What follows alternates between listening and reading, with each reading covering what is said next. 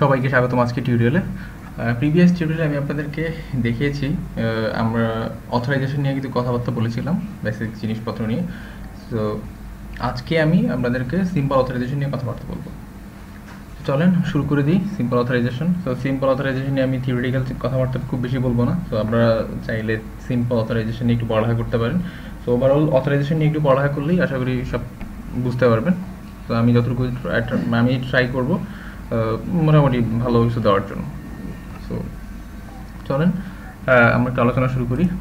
So আমি আসি, আমাদের অলরেডি আপনারা জানেন যারা এই পর্যন্ত দেখে আসছেন, আমার অনলাইন শপ যে অ্যাপ্লিকেশনটা আমি আপনাদের সাথে শেয়ার করেছি অলরেডি।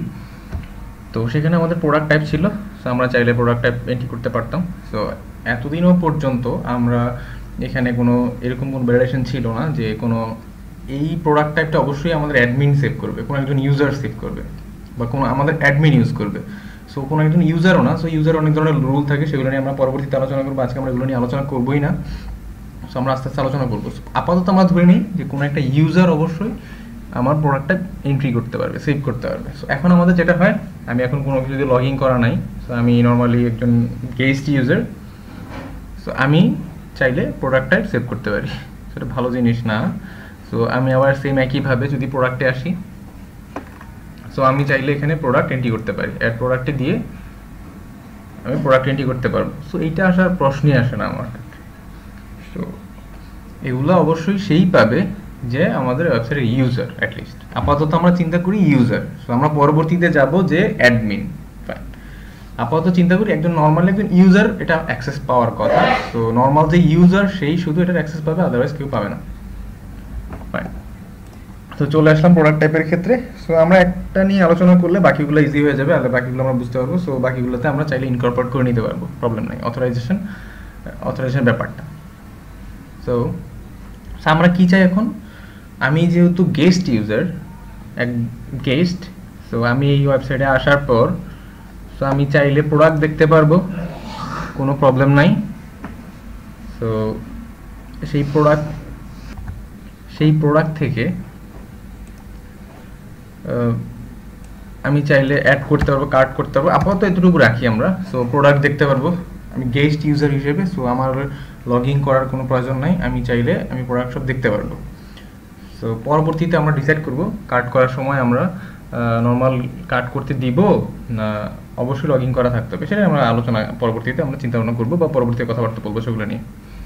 আচ্ছা, আপাতত যেটা নিয়ে কথা বলবো প্রোডাক্ট টাইপ। সো প্রোডাক্ট টাইপে আমরা সেটা গেস্ট হিসেবে এসে আমি ক্লিক করলে সেটা দেখতে দেওয়াই উচিত না। সো সে এসে এই পেজের অ্যাক্সেসই পাওয়ার কথা না।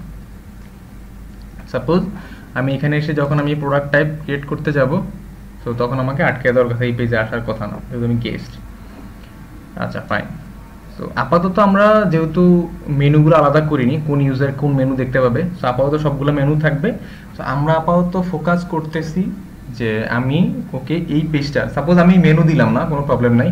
সো কেউ যদি আমার এই ইউআরএলটা জানে তাহলে সে হিট করবে, হিট করলে তো সেই পেজ চলে আসবে। মেনু না থাকলেই বা প্রবলেম কি আমার? আমি যদি ইউআরএলটা জানি, সেই ইউআরএলে কপি করে এনে পেস্ট করে আমি এন্টার ক্লিক করলে তো আমার এই পেজটা আসার কথা। মেনু দিয়ে কী দরকার? মেনু দিয়ে হয়তো যারা মনে থাকবে না বা যাদের এই ইউআরএল তো মনে রাখা পসিবল না, সো মেনু থেকে ক্লিক করে সেটা আসবে। সেই জন্য সো আমরা সেটা আপাতত দেখবো এটা। সো তাহলে প্রোডাক্ট টাইপে আমরা কীভাবে অথরাইজেশন অ্যাড করবো সেটা নিয়ে কথাবার্তা বলবো এই টিউটোরিয়ালে। ফাইন, চলেন তাহলে আমরা কোডে চলে যাই।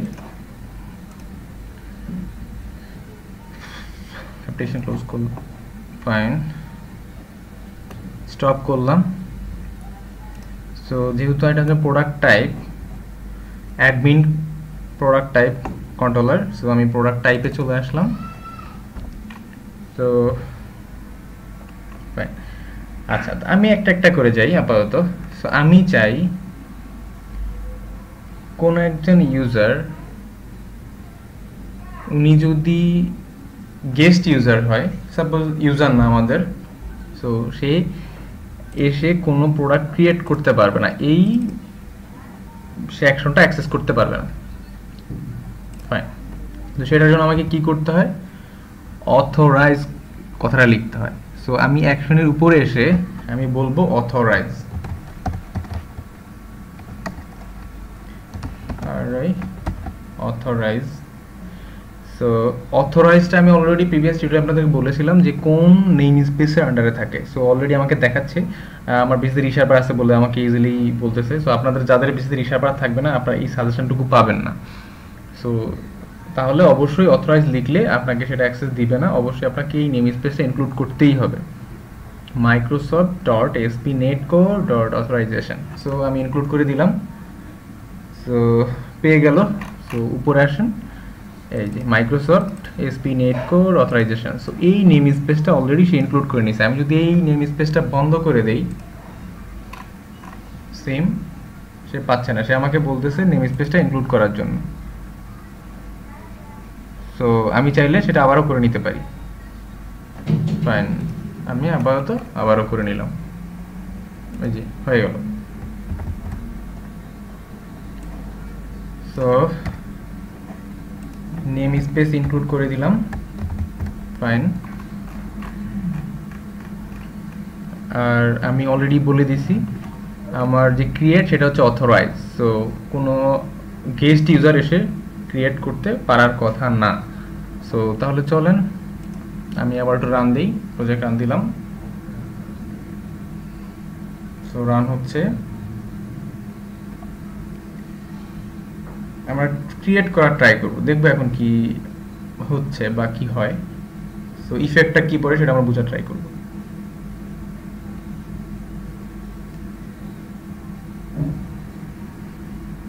রান হচ্ছে, একটু সময় নিচ্ছে।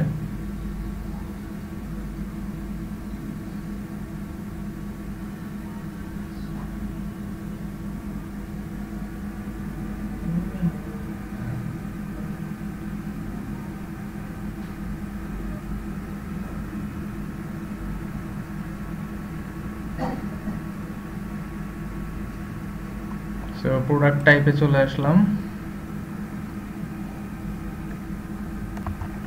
So new product type, fine. Already বুঝতে পারতেছি সো আমাকে এই পেজের অ্যাক্সেস দিচ্ছে না, আমাকে বলতেছে use another service to log in. So log in করার জন্য যেহেতু আমি বলে আসছি অথরাইজ, সো সেইটাকে আমাকে অলরেডি দেখেন ওর ইউআরএলটা এখানে নিয়ে আসছে, return URL. So return URL কি হবে, যদি লগ ইন করার পর রিটার্ন ইউআরএলটা নিয়ে আসছে আর সাথে আমাকে এই পেজে রিডিরেক্ট করছে। সো আমি যদি লগ ইন করি, লগ ইন করার পর আমি ওই পেজের অ্যাক্সেস পাবো, আদারওয়াইজ পাবো না। সো আমরা অলরেডি ইফেক্টটা বুঝতে পারতেছি। সো আমি যদি বলে আসি অথরাইজ, সো যেই অ্যাকশনগুলো গেস্ট ইউজার অ্যাক্সেস পাবে না আমি বলে আসবো অথরাইজ। সো অবশ্যই আমাকে অথরাইজ ইউজার হলেই সেগুলো অ্যাক্সেস দিবে, আদারওয়াইজ দিবে না। সো তাহলে আমি একটা ইউজার দিয়ে লগ ইন করার ট্রাই করি। সো আমি লগ ইন করবো ইউজার দিয়ে। সো gmail.com,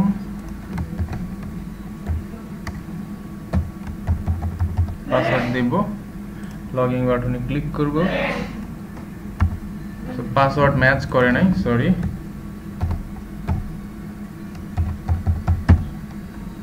সো আবারও finally log in. O sorry, আমার জিমেল বানানোর স্পেলিং মিস্টেক হয়েছে, সরি আমি খেয়াল করিনি।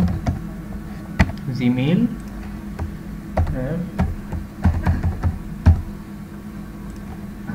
সো ফাইন, আমার এটা এখন অথরাইজ ইউজার। আমি লগ ইন করলাম, লগ ইন করার পর সে আমাকে প্রোডাক্ট টাইপ সেভ করতে দিচ্ছে। সো আমি যদি এখন কোনো প্রোডাক্ট টাইপ দিই অবশ্যই আমি সেভ করতে পারা উচিত।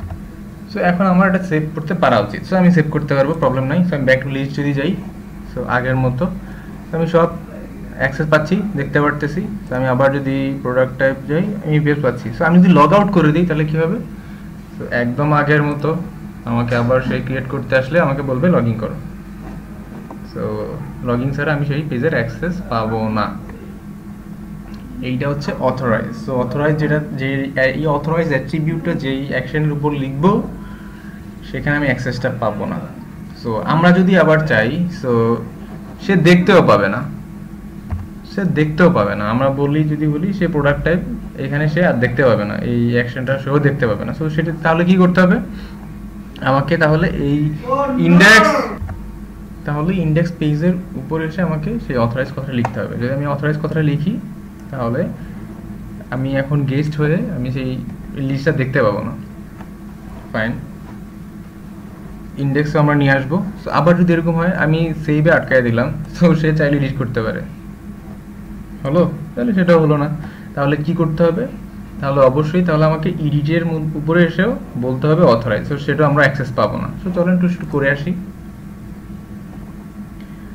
সো এই অথরাইজ কথাটা আমার তাহলে এডিটে লাগবে। সো এইখানে নিয়ে আসবো। সো আমি এডিটে অ্যাক্সেস দিব না, সো এডিটে অথরাইজ লিখে দিলাম। সো আমি আবার রান দিই।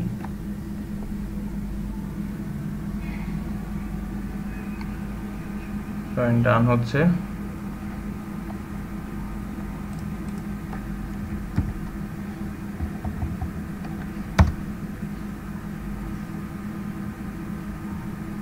ফাইন, চলে আসলো। আমি যদি এডিটে ক্লিক করি সেম আগের মতো সে নিয়ে আসে লগইন পেজে, সে আমাকে বলতেছে লগইন করার জন্য। সো ফাইন, তো ফ্রেন্ডস দেখলাম আমরা আসলে কীভাবে অথরাইজেশন করতে হয়। সো অবশ্যই অথরাইজ অ্যাট্রিবিউট ইউজ করতে হয় আমাদের অ্যাকশনের উপর। আমি আপনাদেরকে অলরেডি দেখালাম।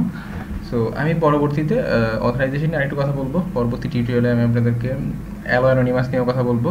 সো অথরাইজেশন বাকি কিছু জিনিসপত্র নিয়ে কথা বলবো। তো সে পর্যন্ত ভালো থাকবেন। আল্লাহ হাফিজ।